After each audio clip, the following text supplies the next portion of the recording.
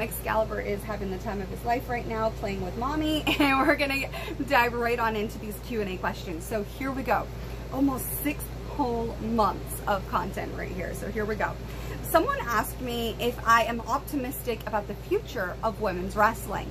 So this was asked like a month ago or less, and this person is a frequent interactor with the Taeler Army, so kudos to this person. They are awesome. All right, so am I optimistic about the future of women's wrestling? Yes and no. And that is not a pessimistic answer, I might add, because I think that there are some valid points here. Am I optimistic about the future of women's wrestling? Yes and no. Yes, because there are so many insanely talented women in the industry, and there are far more opportunities for success now than there were 15 and 20 years ago. So that's progress. That's amazing. And I got, you know, Excalibur for on my face here. Taylor's sending us everybody. Where I am not very optimistic is people getting opportunities so fast, because they're not working as long or as hard, and maybe that's not always a bad thing. But where it starts to become bad, and I believe I've touched on this in prior episodes of this podcast on my YouTube channel, is I'm seeing this happen more and more. Now that there is a plethora of opportunity and an equal amount of amazingly talented women in the industry, I'm starting to see newer stars kind of fizzle out and burn out fast. And I think that's because they got so much so soon, and they didn't know how to manage it and handle it, and so then they don't understand when it stops what's happening. And I think that is a very toxic and negative situation that's really hard to navigate. I have talked to several women recently who have been trying to navigate that exact thing. And that is very hard, because they don't teach you how to navigate that. They don't teach you how to work around that. They don't teach you how to reinvent yourself, even if you're not exactly old in the business. They don't teach you a lot of these business skills that you need once you start to realize that you're fizzling out before your time. So then you start to see these girls who, say, for example, they got on AEW Dark. They got an opportunity at ROH. They got to go work in Mexico for a little bit. They also got to go, for example, to do something with Stardom or New Japan, right? And then all of a sudden they're coming back to America, and they're not really getting many opportunities. And then they start to wonder why, and then they start to get really down on themselves, and then they start diluting themselves to try to fit in, when in reality, in the beginning, they got those opportunities because they stood out. So it's a lot. It's a lot, and you're not taught how to deal with that. I think men deal with this too, but I'm going to speak on this from a women's standpoint, because the question was specifically optimistic about women's, the future of women's wrestling, and not just wrestling as a whole. So I think that that's why I would say yes and no about my optimism level for the future of women's wrestling. I think a lot of girls that did work as hard as I did for as long as I did, they're now in positions of power, and I don't know if they want to let those go. But there are some out there that really truly do want to help elevate the next few generations that are already in wrestling. And I hope and pray that they help these newer women navigate the pitfalls so that they don't have to make the same mistakes or be inducted into this kind of cult-like mentality of different things that are, for whatever reason, socially acceptable in wrestling. But if you break them down to somebody who's not involved in wrestling in the real world, they're like, what? Like, what are you doing? You know, and I think there's a lot of that. And I know that happened to me. And there's a lot of reasons why that happened to me and to other people. And this isn't just women either, it happens to men as well. So I think that that's why it's a double-edged sword. I think that we can always do better, and we should always strive for better and execute on that. And I think if we continue to execute on making more maps to positions of success for how they look for different individuals, then the better off it will be. I hope that makes sense, because I really do actually truly, firmly, wholeheartedly believe that. Another person asked me, how would I write a feud with Trish? This comes after I answered a question about how I would write a feud with Lita. So this is a really, really fun question. I would take a completely different spin with Trish, you know, because Trish comes back a lot, which is really, really cool for fans as well as for her, because it not only keeps her legacy alive in the WWE universe, but it also keeps reintroducing her to newer generations of fans, which is so amazing to me. That's like super, I don't know, it's just so cool. Especially because it's like seeing your childhood again on TV, and they're still thriving and amazing and awesome and totally goals. So what I would do is write a storyline where Trish keeps coming back, and I find a way to use that against her because I feel jaded about the fact that she didn't want to work with me. And so I turn that around in such a boss way. Like, I literally work my way up the ranks with the sole purpose of becoming her boss. So then I become the reason that she stays relevant. I become the reason that she gets to put food on the table for her family. I'm the reason why the WWE universe as a whole is still, you know, talking about her name. And if she refuses to do anything that I tell her, then she automatically loses her job.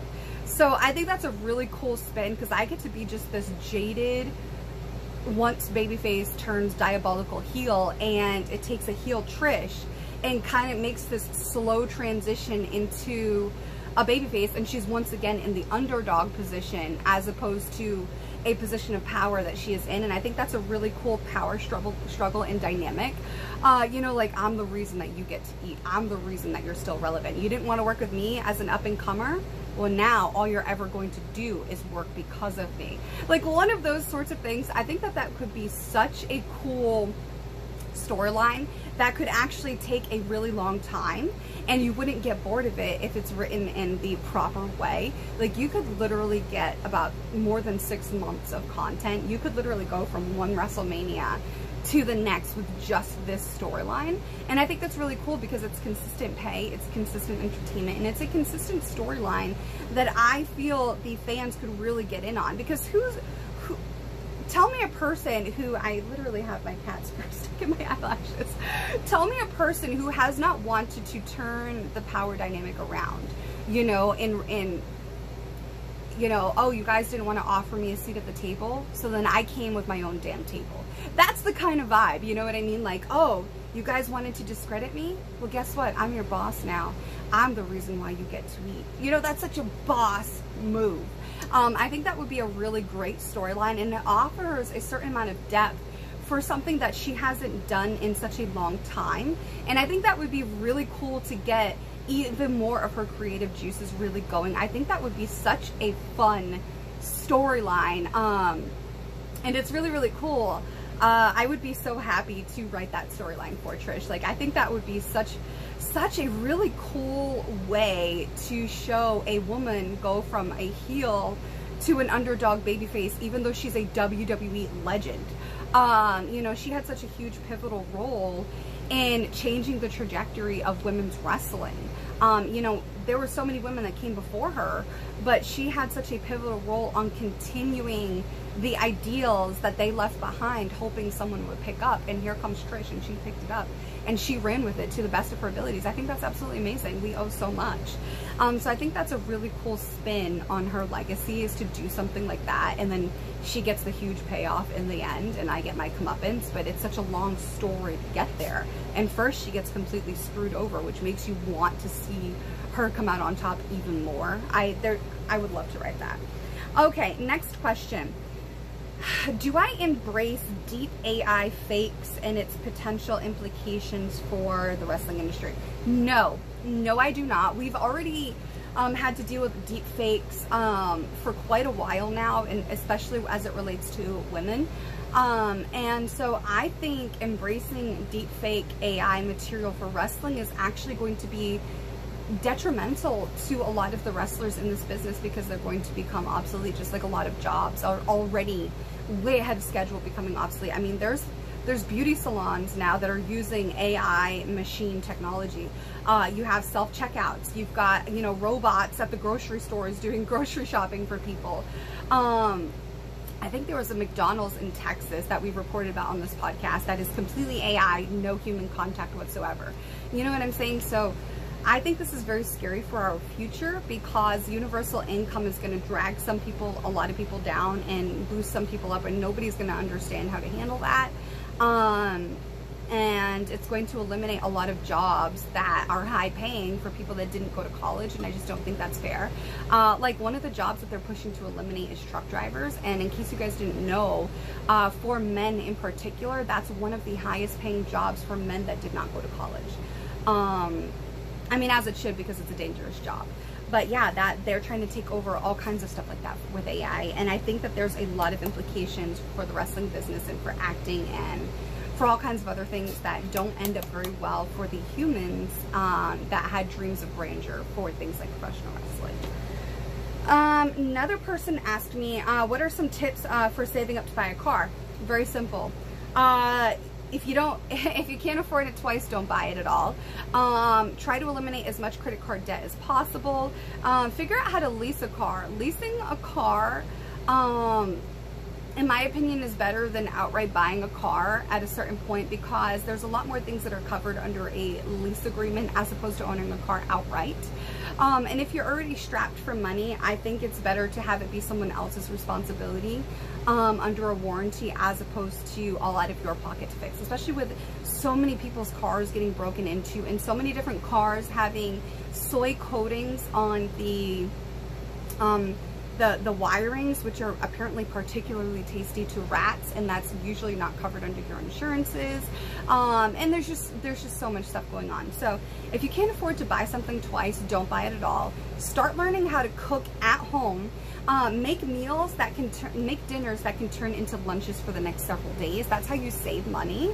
And you know, not everybody needs to eat 5 meals a day. I see so many different eating trends where they want you to be eating 5 and 6 meals a day. Honestly, I don't do that, and I feel my healthiest when I don't do that. I find that I am hungrier so much more the more that I eat. And I just don't like that feeling of like constantly counting down on my watch until the next time I get to have my pre-planned meal. I just can't stand that. And it ends up costing more money because you go through more food. So plan out your meals, and don't forget, the healthier you are, the more cost efficient you are. People want you to be sick and want you to have health problems, so then you're constantly paying for meds and doctors and all kinds of stuff. Now, I'm not a dietitian, I'm not a doctor, so this is not medical advice. I'm just telling you what works for me. When I first moved on my own, I was already, you know, in wrestling for many years at that point, and one of the ways I saved money was learning to shut off my lights and stuff when they weren't being used, and make meals that last. So if I make a dinner, I plan on having that for at least 2 lunches. You know, leftovers are king, okay? Don't be ashamed of leftovers. Also, start being more wise with your money. Like, a lot of times we buy the latest Amazon gadgets and all kinds of things. Like, you don't need it. Would it be great to have it? Of course, but do you need it? What do you need more? A car or the latest Amazon gadget? Yeah, like, do you need a drone? Do you need the latest Jordans or Nikes or Gucci bag? Probably not. So those are some of the ways in which I would save up for a car. And I would also, I would start budgeting as well. Like, figure out what your habits are, the good ones and the bad ones, because don't forget, we always talk about first you make your habits and then your habits make you. So if you have some bad habits that lead to you spending extra money that you don't have, figure out a way to change that habit or habits, and then you'll end up with more money.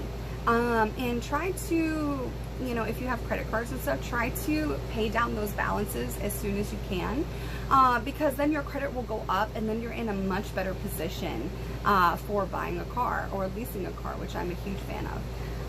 Okay, another person asked me, would I ever wrestle Melina? Absolutely. I think Melina's a really, really cool chick. I think she's very underrated. And so yeah, I would totally welcome the opportunity to wrestle with her. I think that would be absolute wrestling magic. Another person asked me, have I ever had a bad hair day? Almost every day of my life. I mean, look at this.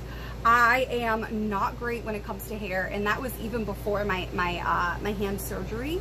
Now I am virtually non-existent. Like, for this, I literally just took my hair out of a top knot, brushed it, and threw on a hat, because I'm not great at hair. I never have been. I was never great at makeup or hair. I didn't have fashion sense when I got into wrestling. I think wrestling would have been a lot more successful early on and a lot less painful if I would have had like fashion skills and that kind of self-awareness. You know, so many stories. would I ever live in another country besides the United States? If so, which one and why? I don't know. I've always had like a gypsy soul, so there's a lot of places I would love to live. That's one of the things that drew me to the whole tiny house movement that I talked about incessantly at our age. I would totally love to live in Scotland, England, Italy, maybe even Germany, because I really, just the fresh air. The apples were some of the best apples. I think honestly the best apples I've ever had in my life. I actually really loved Switzerland. I spent several days in Switzerland, and the shop, besides the fact that they didn't use dressing rooms in the places that I went shopping in, like other than that, like I enjoyed the food, I enjoyed the shopping, I enjoyed the atmosphere. It was absolutely gorgeous. Let me see. Yeah, I guess, did I say Italy? So many shots to my head. All right, we'll move on. Do I follow any gossip topics? I follow very closely, and I'm not ashamed to say it, the whole royal family stuff. Like I really love Princess Catherine of Wales. I think that she is just so genuine. She's full of gumption. She's down to earth. She's hardworking. She is full of class. She's very intelligent. She's so well put together. And I just love her innate compassion and empathy, and her skills as a woman, as a wife, as a mother, as a daughter, and as a princess of a country. Like I just think from top to bottom, she's absolutely phenomenal. She's so amazing. So I find a lot of inspiration within her. So I follow the royal family stuff pretty closely with like Meghan Markle, Prince Harry, Prince William, and Princess Catherine. And I make no apologies for that. Let me see here. Someone asked me what is a rematch I would like to have. Okay, probably Santana Garrett. I would work with her until I retire. I absolutely adore her. In and outside of the ring, like I actually really enjoy working with her. Another rematch I would like to have,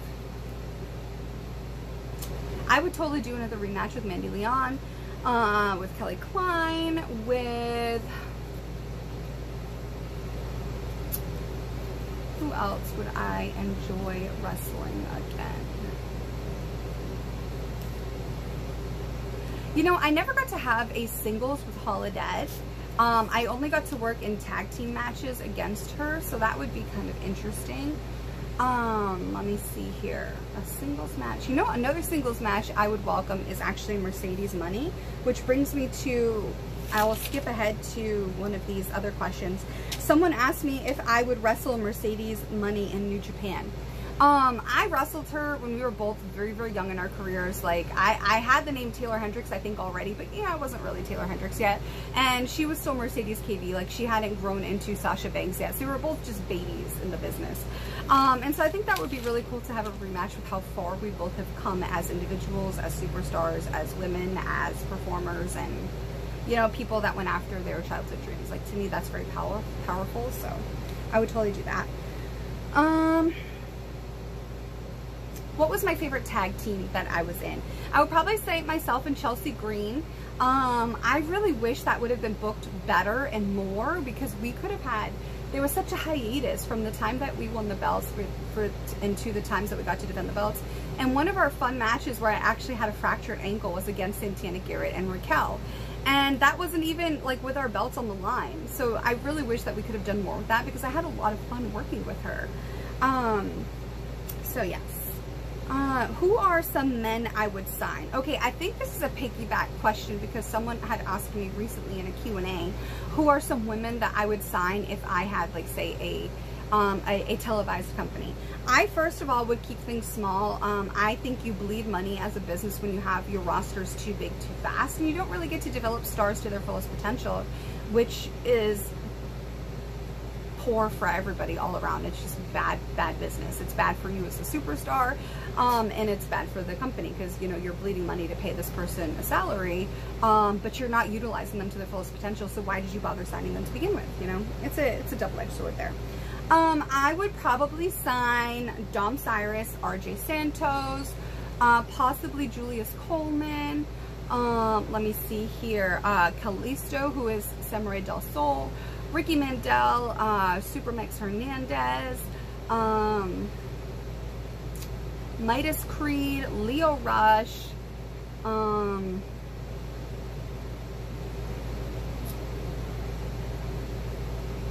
I would probably want to take 1 or 2 more people from Mexico as well, just to get like a really awesome mix.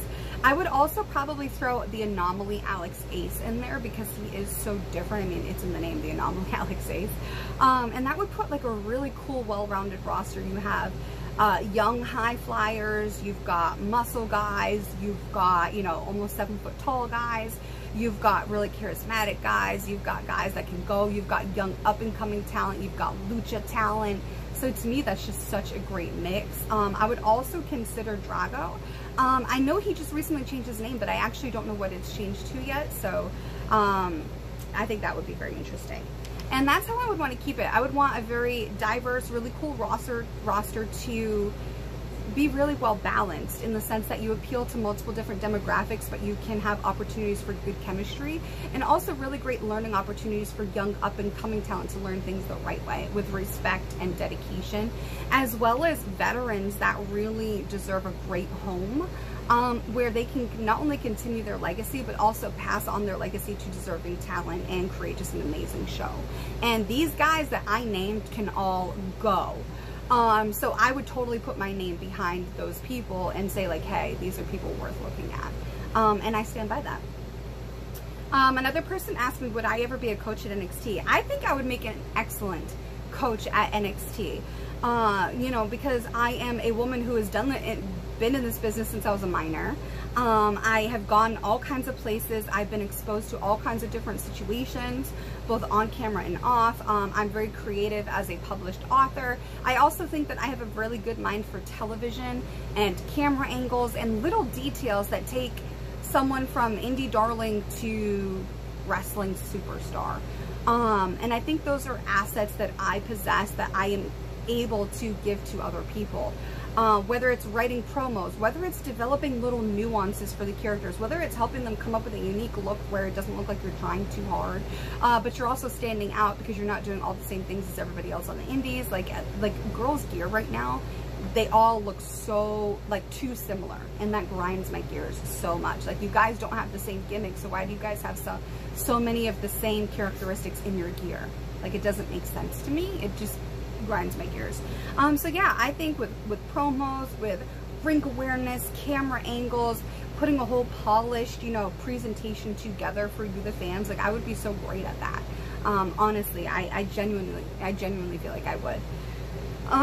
Someone asked me for more safety tips. They said they really like that segment and they want me to do more. Well, thank you. I guess safety tips, I have 2 in particular. These safety tips are, you know, whether they apply to you or not, they are good to know and keep in mind, especially because you probably know someone where it is applicable. So one of the safety tips I would say is never, with your dogs, with your children, or with yourself, never stand right at the curb. You have no idea if there is going to be a car that is not paying attention or loses control and hops the curb. Keep your pets, keep your children away from the curb. You would be surprised how much that actually happens, and it does not end well. The other safety tip I have is being aware of your surroundings. We talk about this a lot, whether it's in the ring, being a wrestler on the road, or just living your day-to-day life, honestly. A lot of people, mostly women, get attacked next to their car or next to their front door, and the reason being is they're not paying attention, and your hands are usually full with bags or with a child or with a pet. And this is a perfect opportunity for someone who's scoping you out as a target. I've actually seen quite a few videos of this on social media, so I think it's a perfect time to talk about it. If you are carrying your child and trying to get into your car or into your front door, you're probably not paying attention to your surroundings and your hands are full. You are not able to defend yourself. This is how children get stolen. This is how you get mugged, or worse. You know, whether it's a home invasion, car robbery, or, you know, kidnapping, etc. Neither of those things are particularly pleasant, to put that mildly. So my suggestion is to always put yourself at a degree angle, okay? If your house has a long wall where your door is and you're trying to get in your door and you have like a toddler or a pet or grocery bags and you're trying to open with the key, put your back up against the wall of the house so that you can see your surroundings while you are opening. Because once you start to go in your house and your back is fully turned, that's when you're going to get hit by the target. Well, as the target, I should say, by your perp. So yeah, those are two things that I think people should be so much more aware. And they sound so simple, but when you're just in the moment, living your day-to-day life and not paying attention to your surroundings, these things, we're all guilty of it. And so that's why we have to acknowledge the fact that we live in a completely different world now, one that we probably could not have imagined back in 2010 or the year 2000, okay? Like 2023 is its own beast. And we have to be more aware and stop wishing that the world was different and realize that we're living in the world that we're in now. So you can wish it to be different all you want, but it's not going to change itself. So you have to change how you operate in it. And so if I had a toddler or if I was with my dogs, for example, I would position my body at an angle to where I can see what's going on in my peripheral vision so someone doesn't sneak up on me, for example. And I also, when I am, for example, taking my groceries out of the car or whatever I bought, I always take my pocketbook with me. I am not surprised. There are so many people that leave their pocketbook right there and turn their back to put stuff in the trunk or whatever. That's a perfect way to get snatched. It really, really is. So put your pocketbook with you. Put it in the trunk while you're putting the stuff in the trunk. Never just leave it in the cart. And be more aware of your surroundings. Never stand right on the curb. Stand as far away from the curb as you possibly can. So those are some safety tips that I would most especially be mindful of. Another person asked me, what is something that they don't teach you in school but should? They also love this segment. Thank you. I do too. Something that they don't teach you in school, but I feel they should. I was learning about this last year and I've been following up on it this year. They should really teach you the difference about a will versus a living trust or a trust in general. A will, the government can still be in charge of that, which means it takes a long time and they can try to take stuff from it and so forth. But if you have a living trust or an actual trust, the government can't really get their hands on it, and that's why they don't like those as much. If you have a living trust, you're setting that up while you're alive, and there's all these stipulations that you put into place. And then a trust in general is where you can put all your assets, so then the government can't take them or touch them, such as, you know, buying real estate or different investments and money and so forth. It just makes it a lot more protected. Like if you have an LLC, put that under your trust and so forth. I'm not a financial advisor. I'm not responsible for what you do with your money, but I do think we should learn more about that, especially since we just recently in a different segment for what they don't teach you in school but should, and we talked about all the different taxes that get taxed on the wealthy and middle class and so forth and the rich. I think this is another one that they should teach you, but they don't, because they don't want you to know. Just like they don't want you to know about the wealth tax that they impose upon anyone that has $1 million or more that we talked about, I think, last week. Yeah, so I definitely think that you should pay attention to that. Another person asked me, what's my favorite part of working with Russo's brand? Honestly, I absolutely adore, and I'm not just saying that because my podcast airs on their program. Like, I genuinely enjoy what I do for Russo's brand. I get treated with immense respect. I get treated with camaraderie and support. Like, I feel like Russo's brand has been so supportive in so much of what I do, whether it's my YouTube channel, this podcast, my books. Like, whenever I have, and I interacted with Vince Russo on multiple occasions, even before working with him. Like, I would send him tapes of mine or promos to get, like, opinions and stuff. This is stuff that I did with Terry Taylor, with Les Thatcher, with Adam Pierce, and so much more. I've gotten a lot of feedback that I ultimately applied to, you know, my work. And to me, that's an invaluable asset. Like, the intrinsic value of that is just immeasurable. So I have never had a bad instance working with Vince Russo, ever, for many, many years now, even before Russo's brand. And I think one of my absolute favorite parts of working with Russo's brand is just the opportunity it's provided me for getting to be myself. Like, I get to genuinely be myself with my fans and get paid to do it, and also get to build lasting connections that I may not have had otherwise. And to me, that's amazing. You know, instead of just giving everybody narrative that other people have tried so hard to get everyone to believe of me. I have just been able to be myself on here for all of you to see consistently and not have to worry about other people's narrative of me, because I am busy in my lane doing, you know, what I do. And to me, that's been one of the most freeing, powerful gifts, which I talk about a lot, which is getting to be free with my authenticity. And that to me is one of the best gifts that I have gotten, I have received from working with Russo's brand. We are going to take our second break of the episode. When we come back, we've got more questions for you.